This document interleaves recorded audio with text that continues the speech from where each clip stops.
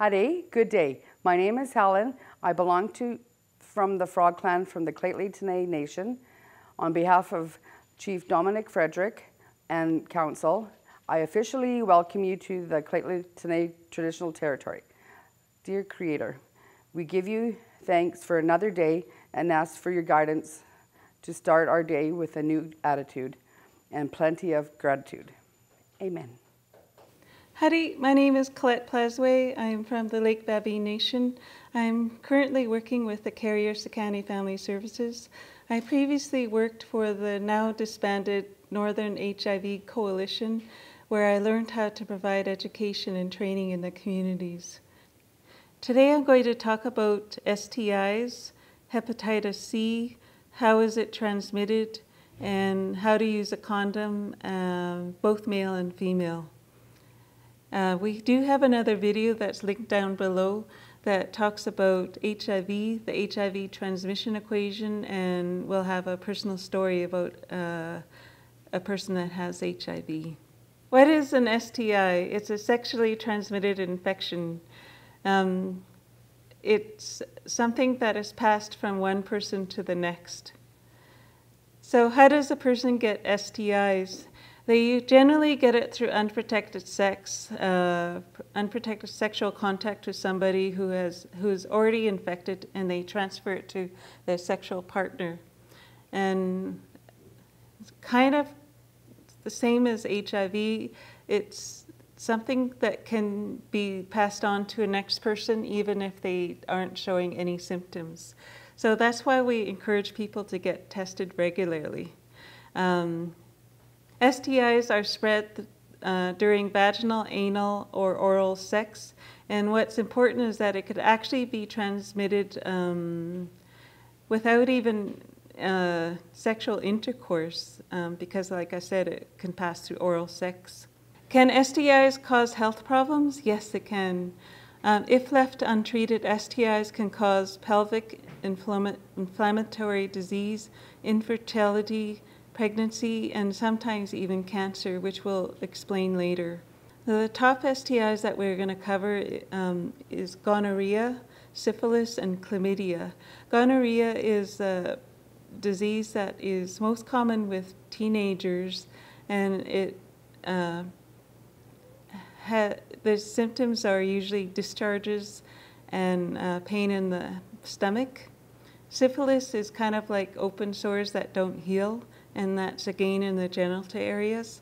And chlamydia causes swelling in the lymph nodes. So if you want to know what lymph nodes are, those are basically, you get swelling in the throat, behind the ears, or in the jaw. And that is passed on from one person to the next. So the key symptoms of any STIs are usually general discomfort or discharge in the genital area. And many of the STIs, unfortunately, don't have really big symptoms, so that's why it's good to get tested regularly. And the general rule of thumb is to get an STI testing when you have your regular checkup. So basically, when you go for your STI testing, you ask, they'll have to check off on the slip everything that you want to get tested for. And the other important thing is that they can't test you for HIV unless you ask for it, or hepatitis C. You have to ask for it. So that's important distinction when you're getting tested. Another part of the STI screening that will occur is with pelvic and physical examination. Your doctor will look for certain things like signs, warts, rashes, or discharge. Sometimes they'll ask for a blood sample or a urine sample, or in more chronic situations they might ask for a fluid or a tissue sample. And we'll kind of explain that later on when we're talking about hepatitis C. So what is hepatitis? Hepar in hepatitis means liver, and itis means inflammation. So put together, hepatitis means the inflammation of the liver. So in minor cases, it might inflame the liver, but as the hepatitis progresses, it could cause scarring in the liver, which is called fibrosis, and in some cases cirrhosis, which means that their blood can't access your liver. So that's more of a chronic case of hepatitis. So the three most common hepatitises are A, B, and C. I know that sounds like you're doing your alphabets. So the common symptoms of HIV or hepatitis is most people don't experience any symptoms for several years, which is a concern for most health professionals because they want you to get tested regularly. So what is hepatitis B? Hepatitis B, as with all hepatitis, affects the liver and is transmitted by blood-to-blood contact only, or unprotected sex, or using needles that haven't been sterilized. 95% of hepatitis B adult patients can get rid of it on their own, and for those that can't get rid of it on their own, it could become chronic, and if it does become chronic, unfortunately it means that they'll be on medication for the rest of their lives. Fortunately for us, it's not very common in Canada. So what is kind of common in northern BC, or just in general, is hepatitis C. It seems to have gotten, the incidences seem to have risen more than HIV. Hepatitis C, as with all hepatitis, affects the liver and can be transferred when blood interacts with another person's blood.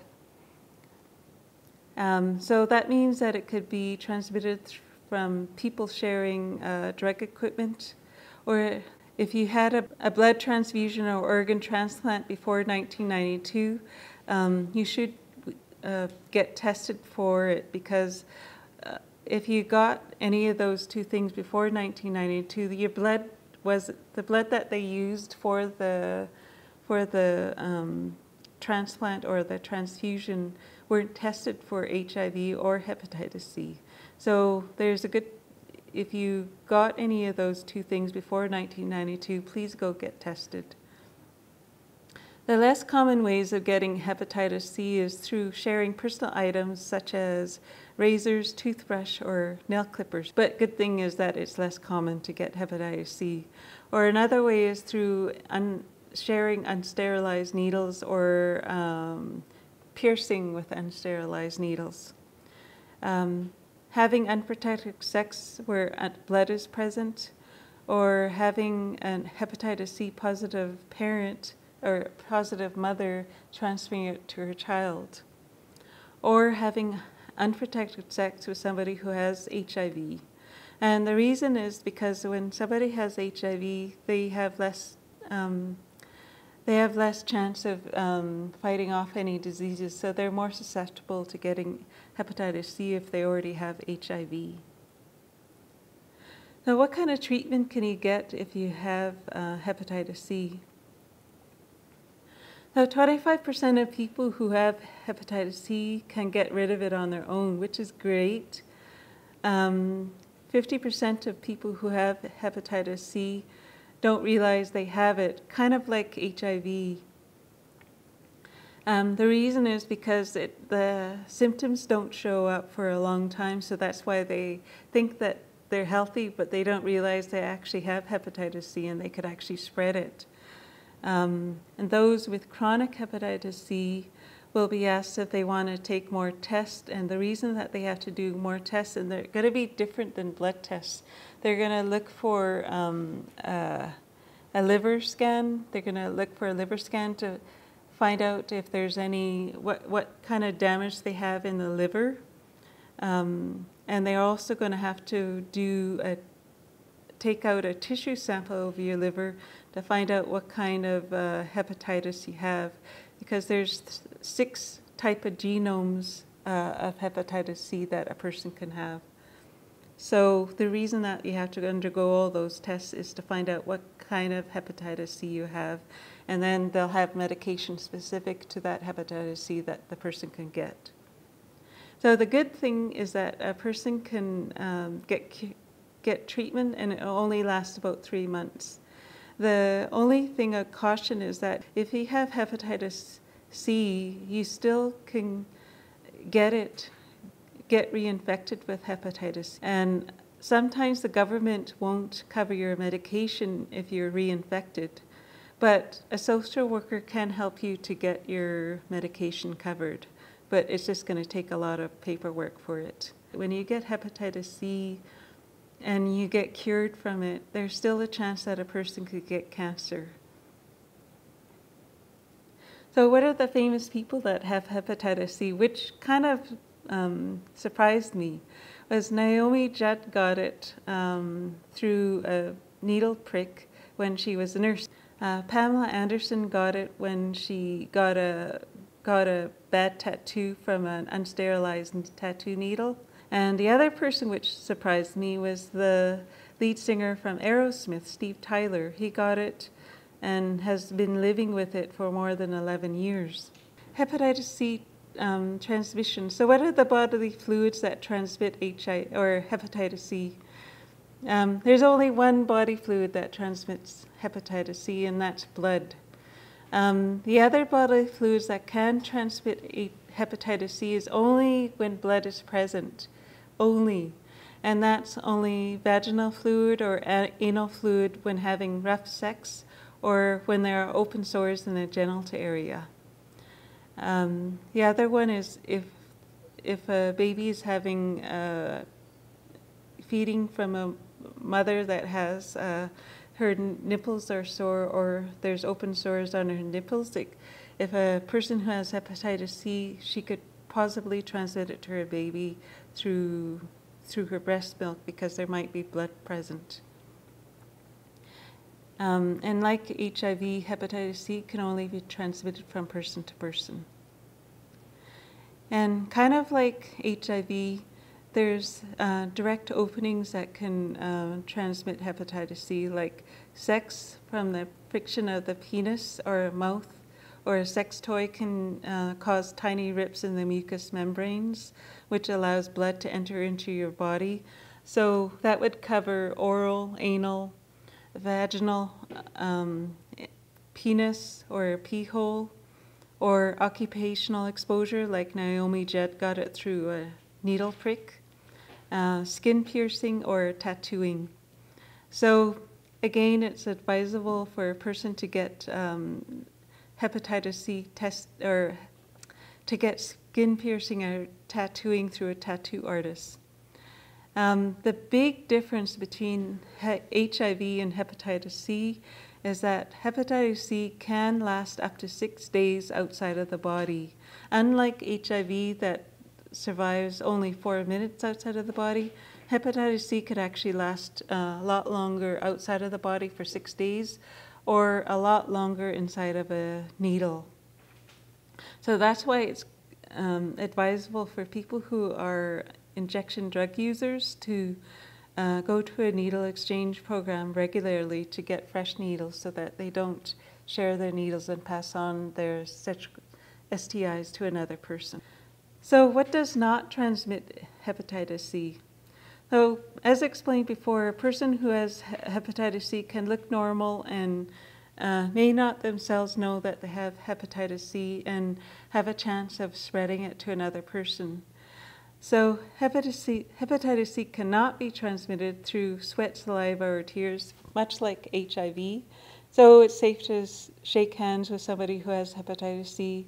It's safe to hug somebody who has hepatitis C, and you could use the same toilet or drink from the same glass. And like hepatitis C, it doesn't survive in cats or dogs or mosquito bites. So next we're going to demonstrate how to do the floor exercise. So viewers might be confused about the floor exercise only because they might not have received the Healthy Sexuality Kit, which was distributed to the Northern BC First Nation communities. So if you received a kit, you might want to know how do you use these activity cards. So we're going to do a quick demonstration of how to use it.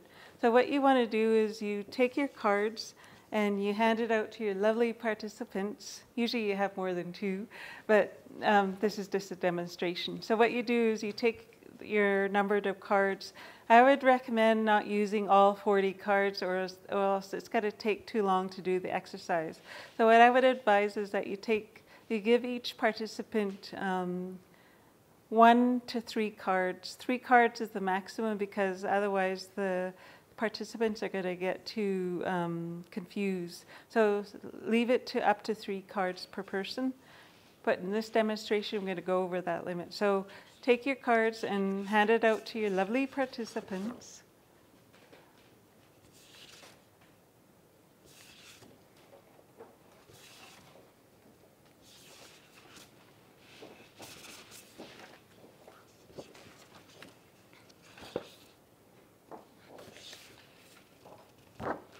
And what you do is you ask them to look at their cards, take a minute for them to get them to take a minute to look at their cards, and then ask them this question: does the activity that they have, does it transmit hepatitis C? So place your yes, maybe, and no cards down, and then ask your participants with their cards to look at it. Does that activity transmit hepatitis C? And give them some time to look through it, and make sure you let them know that there is no right or wrong answer. It doesn't matter. This is a learning experience. And ask them to put it under, if that activity passes hepatitis C, it goes under the yes. If it's in a maybe, go under maybe. And if it's a no, put it under the no pile. So, and the other question that we get asked a lot is, how can you tell what the eagles are doing? What you do is you look behind the picture and it says in words what they're doing. So go ahead.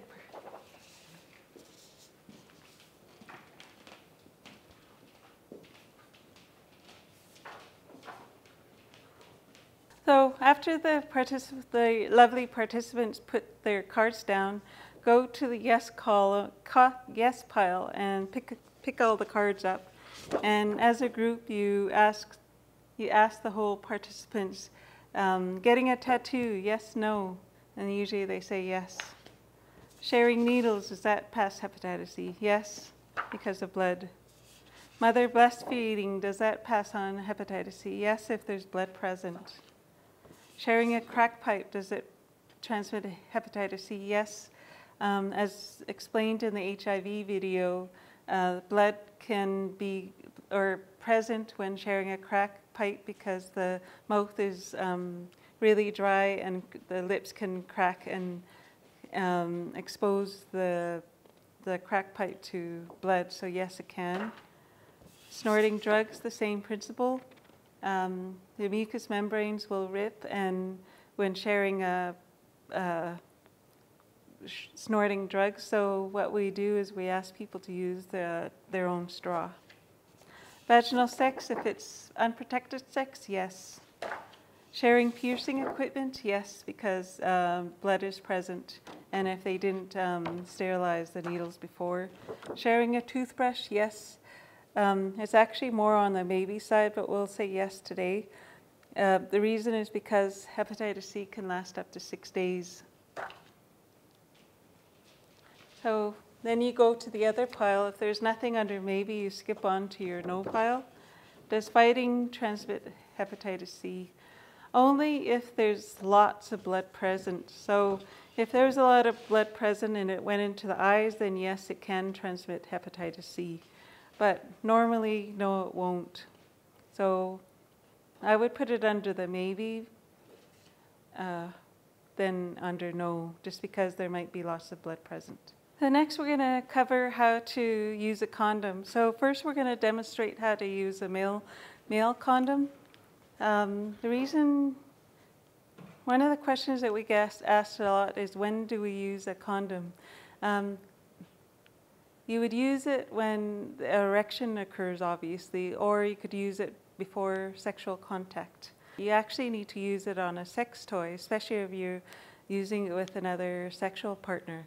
The reason for that is that you need to put a condom on the sex toy so that the sex toy might rip the mucous membranes of your genital areas, so that's why you need to be sure to use a condom for that as well. So the good rule of thumb is just to treat the sex toy as part of, just like the real thing. So you would use a condom for vaginal, anal, or oral sex. We're going to show both of those. And the important thing to know is to use a new condom for each sexual interaction. You can't use the same condom for 2 different interactions. You have to use a fresh one for each one. And the other thing that we get a lot in the communities is men like to put a condom in their wallet and they think they're good to go, but actually no. What happens is that if the condom is in the wallet, it's going to be in your back pocket, and it's going to make the condom package squish, and then there'll be no air in it, and then it'll cause the condom to break because there's no air in it to keep it moist.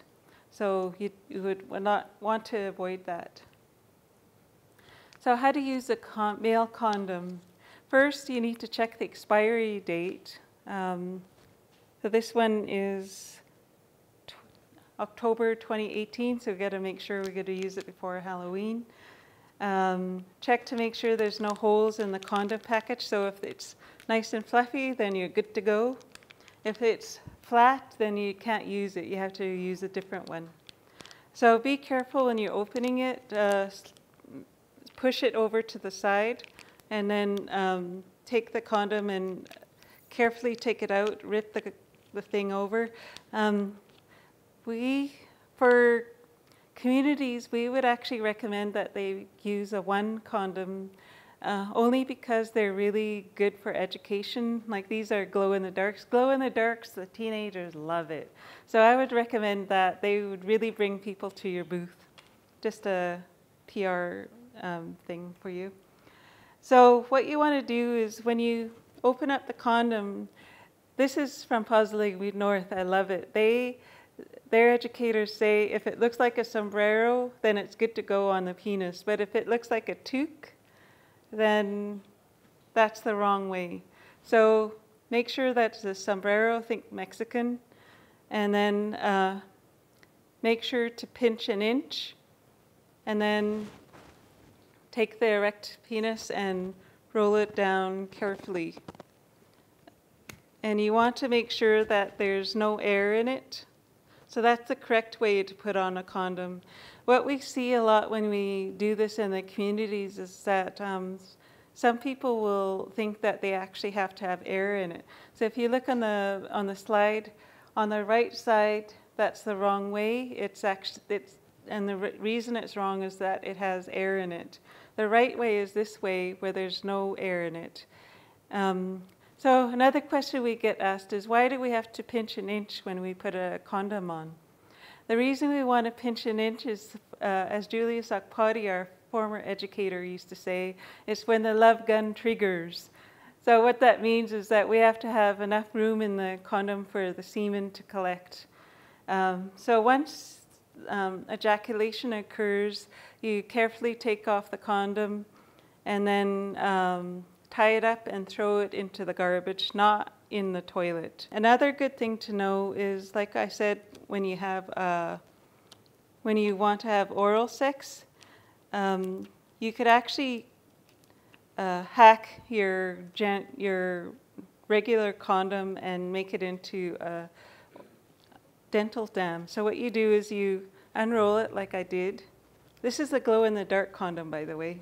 Take your scissors and cut off the end of the condom, and then it takes a little bit of work, but and then just split it down in the on the side with your scissors. Ooh, I ripped it, but that's okay. So you would take the gooey side, and that goes towards your partner.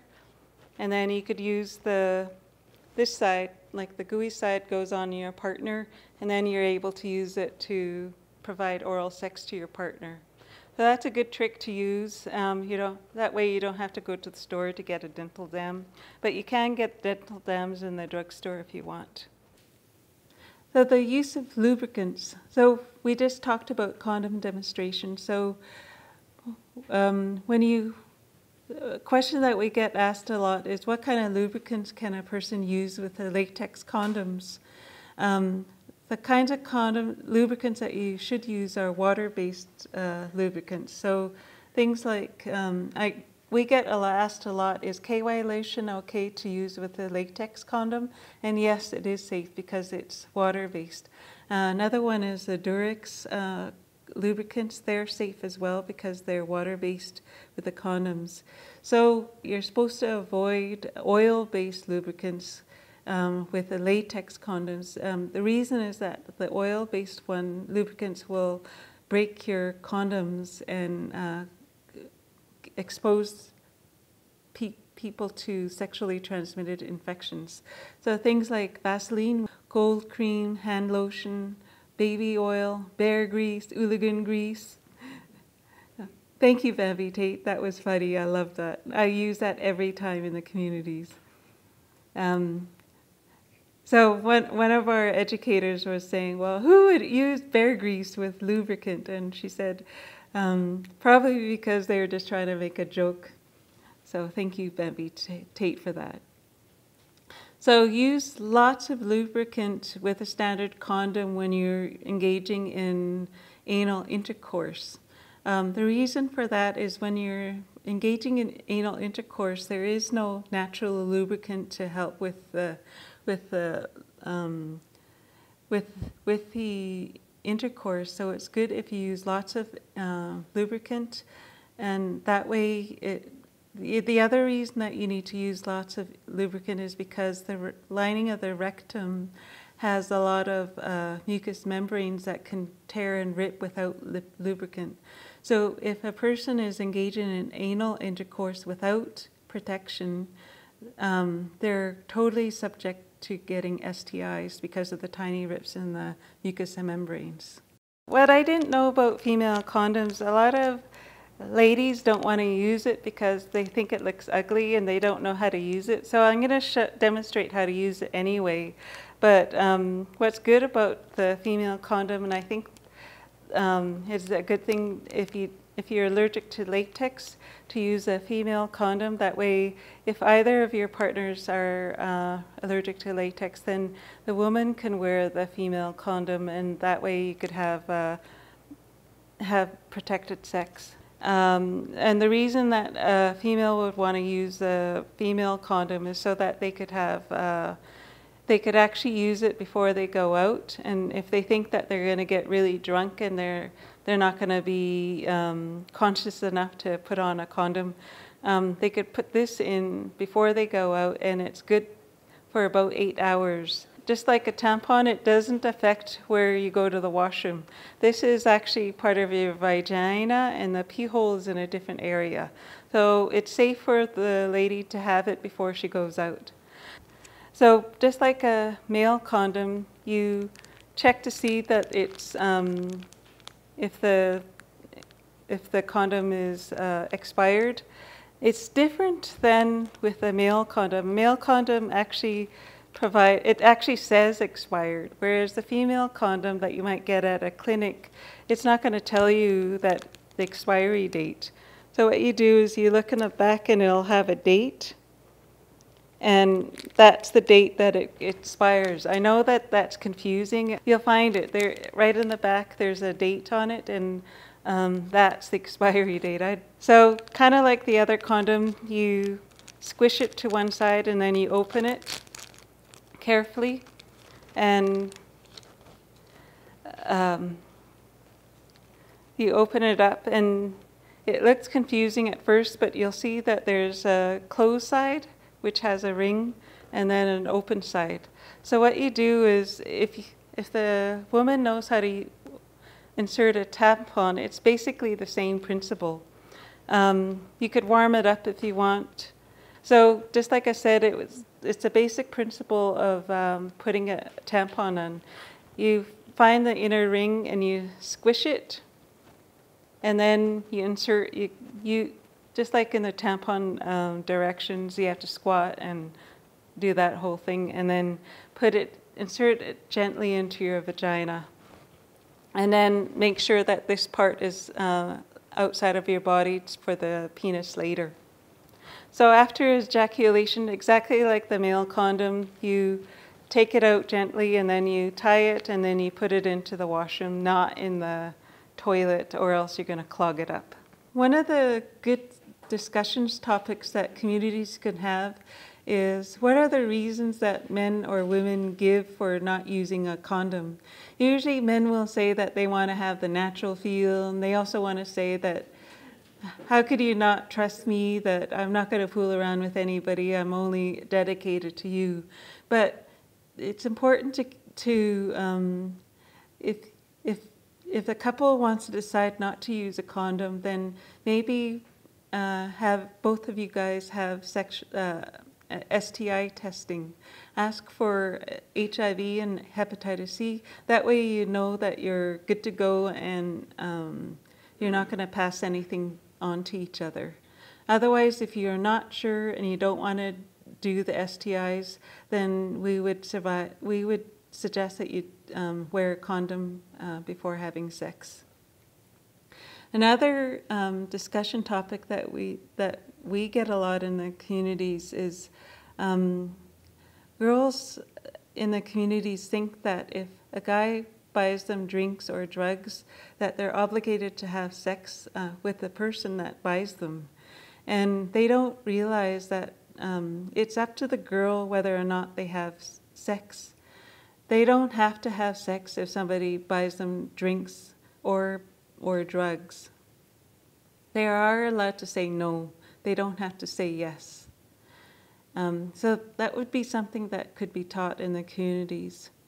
Another thing that is common sense that could help a woman not have unprotected sex is to watch their drinks, obviously, when they go out.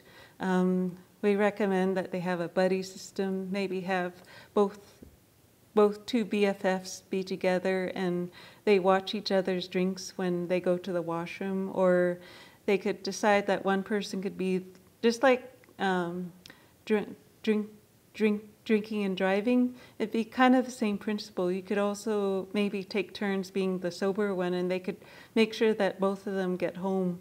And the other thing is to make sure that you leave enough money for the cab ride home, so that you don't have to be short of money, and you're assured of having a safe way of getting home. And another good discussion topic is to ask your elders to talk about sex in your culture, about respecting your body. A good cultural practice is to ask your elders about it. And one of the good resources that we had was in our video, Our Children, Our Future. Chief Dolores Pollard, the former Haisla chief, she had a really good saying about it. She said, learn about your body, learn how it works, and respect your body. One thing that we learned about is Two-Spirited. The coalition was invited to a Two-Spirited workshop, because working with HIV for 9 years, I always heard the word Two-Spirited talked about, and I didn't realize what it meant. What it is that Two-Spirited is different than the gay person of today. Like today, a gay person, that's their sexual preference. But Two-Spirited actually means their role in society, which is totally different than what I thought. It's not a big surprise that Native culture was oppressed when the residential school was brought on to our people, as well as colonization. We lost a lot of our cultural practices from colonization. And one of those cultural practices was Two-Spirited. Back then, Two-Spirited people, what it means is that the person learned both the male and female role. So the male role was to hunt, gather, protect the community, and build. And the female's role was to clean, cook, and take care of the children. So the Two-Spirited means that they learned both of those roles. And back then, before we were colonized, the Two-Spirited were actually respected like the current chiefs of today. And they used to be kind of like the family services, because they would take in the sick or the orphaned kids from the community, and they would take care of them, and they would accept gifts from the community to take care of them. That is our presentation for hepatitis C. So if you want to know more about hepatitis C, you could go see your doctor or your community, or most walk-in clinics, or educators, or health program leads, which are going to be shown. Next, we're going to have a closing song by Rosa and Cora McIntosh.